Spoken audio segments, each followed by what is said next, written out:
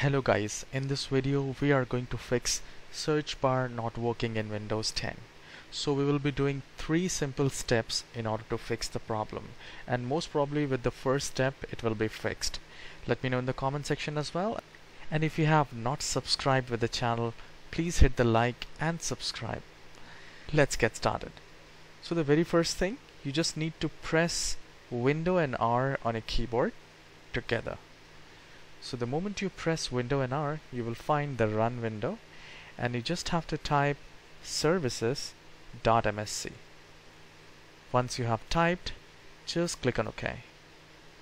A new window will appear. I'll just maximize it so that we can find. Now here we are looking for Windows search.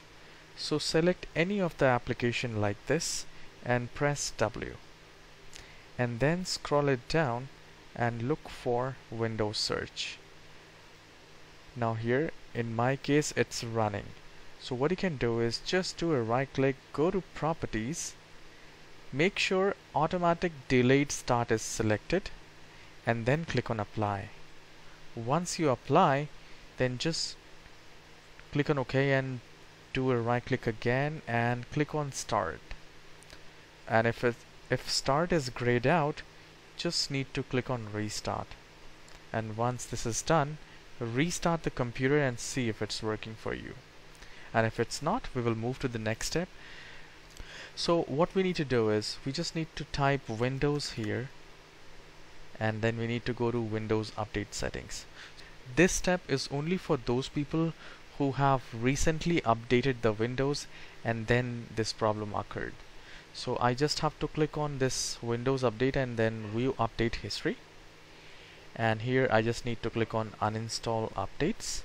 So from here at the right hand side you can see the date when we have updated the Windows.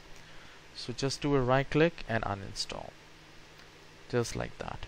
Alright, now the third step is we just have to do a right click on the start icon, go to Task Manager, and once the Task Manager is opened, in the Processes tab we are looking for search. So you just have to scroll it down and look for search.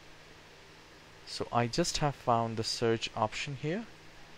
Just do a right click and click on End Task, and then restart the computer and see if it's working. And if it's not, let me know in the comment section. I will surely help. Have a wonderful day. I'll see you in the next video.